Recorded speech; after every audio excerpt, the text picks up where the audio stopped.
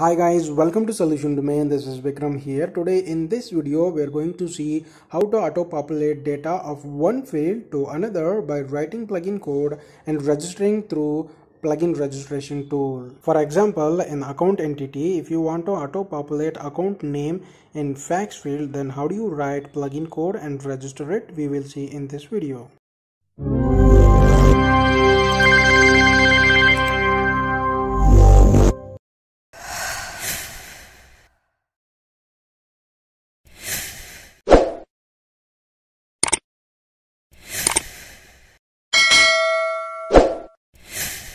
Open Visual Studio, create a new C# console application project. Later during the build time, we are switching back to C# class library project. I'm doing this way to avoid .NET framework errors. First, you need to delete this class and create a new class.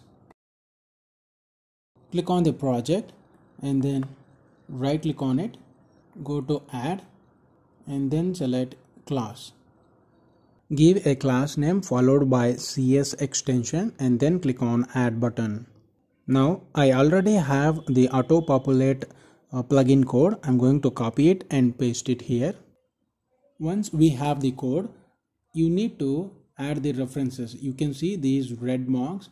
They are errors. These are the errors, so you need to add the references. To add references, right click on the references and select manage NuGet packages.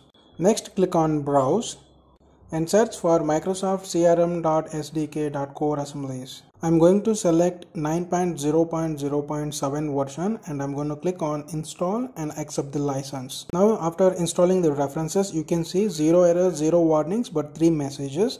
It is because of we are not using tracing services. That's why we're getting 3 messages.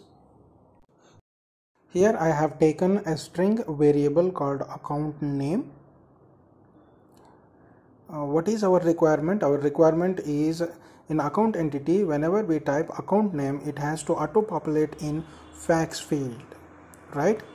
For that, I have taken a string variable called account name, and account name equals entity.attributes the logical name of account name.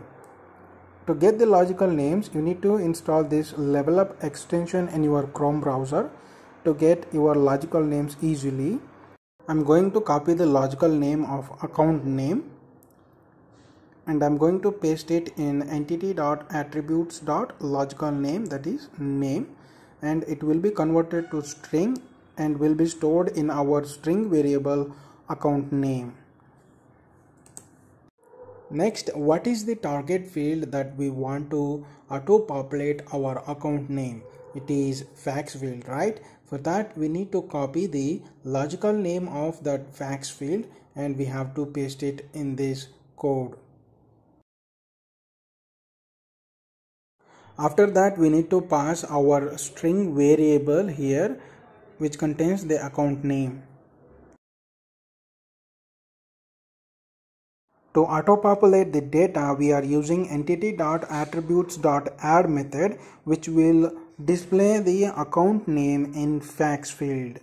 Next, right click on the project and select properties. Here we are switching back to class library project from console application.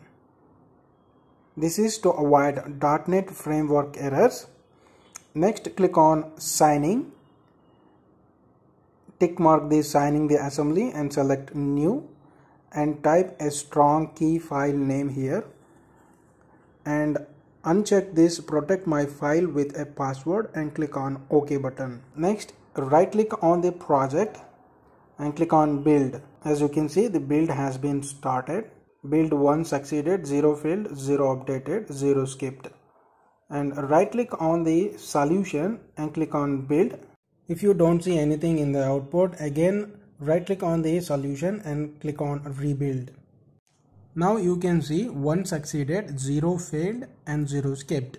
Right click on your project and select open in file explorer, open bin folder, open debug folder, copy the folder URL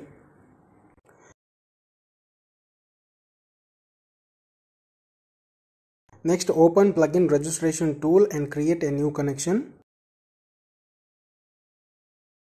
Type your login username and password and click on login button.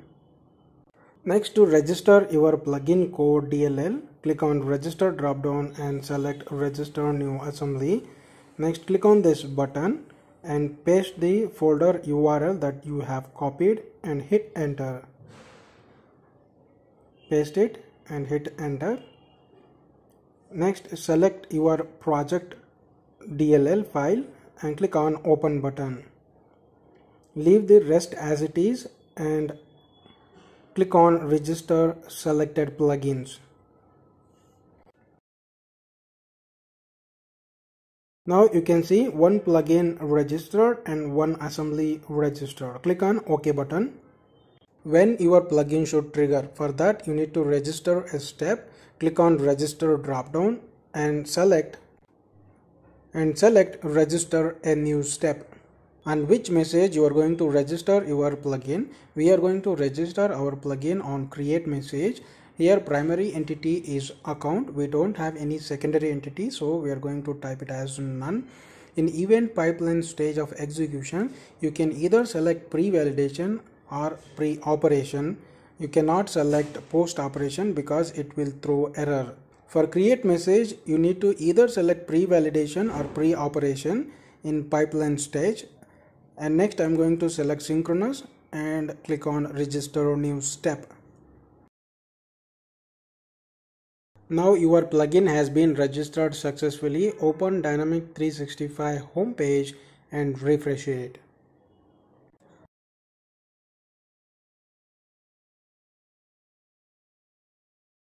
Next, select account entity and click on plus new button.